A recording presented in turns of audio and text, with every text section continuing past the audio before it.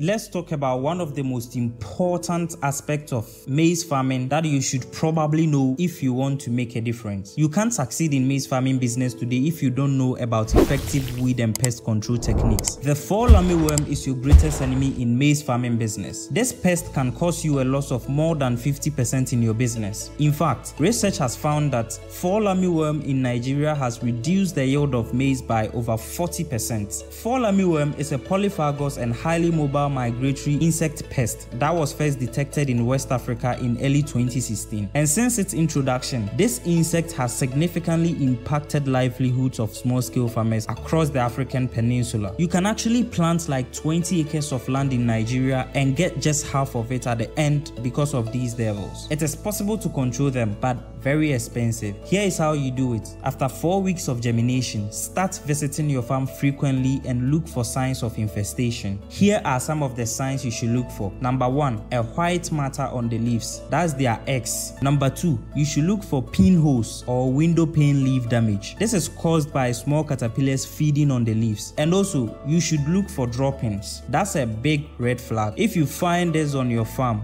most of the times it's already been infested too much. Now, during scouting, focus on the newest 2 or 3 leaves emerging from the funnel, as this is where caterpillars like to feed and where moths lay eggs. Once you see a few plants infested, there are 3 classes of pesticides that are proven to be very effective against fall armyworm, and the first group is spinosines. This class of insecticide works by disrupting the nicotinic acetylcholine receptors of the insect's nervous system. This mechanism of action makes this class of insecticide very selective in destroying the target insects and leaving the beneficial predators. This is very helpful as it doesn't kill all the microorganisms in the soil as part of the target insects. Spinosines does not destroy only mature insects, but also their larvae and eggs. Some examples of this class of insecticide are Entrust and Success New. We also have the ivermectin benzoates. It works by penetrating the leaf tissue and forming reservoir within treated leaves, which provide residual activity against pests that ingest the plant substance when feeding. Examples of ivermectin benzoates you can use to control fall armyworm are Affirm and Proclaim.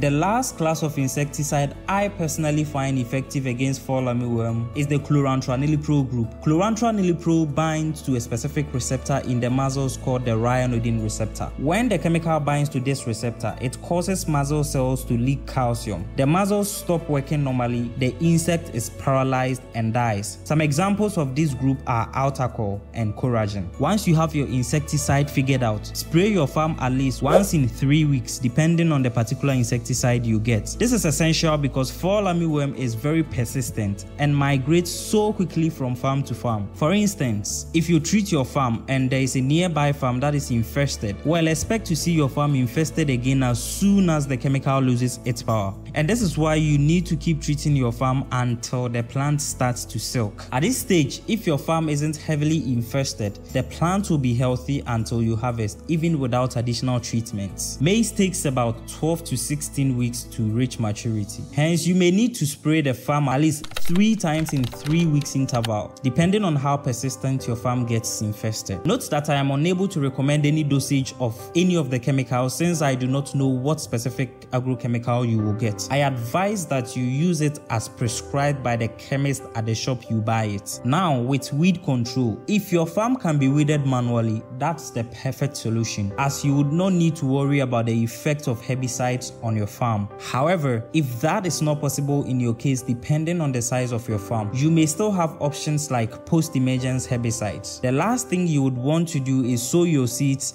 let it germinate, and ignore it to stay in the bushes. Corn hates weeds as it suppresses its growth and health. Weeds in your farm will also bring in several pests to make sure that your hard work is ruined. So weigh your options. If labor cost for weeding will be too much in your situation, consider using a pre-emergence herbicide on the piece of land before sowing your seeds to prevent germinated weed seedlings from becoming established. Also consider using post-emergence herbicides to control weeds in your farm after they have already emerged from the soil. There are post-emergence herbicides specifically made for maize and other narrow-leaved crops, designed to target and destroy both grasses and broadleaf weeds, leaving all narrow-leaved plants healthy. Some examples of these herbicides are Nico Gold, Amine Spray, and Maize.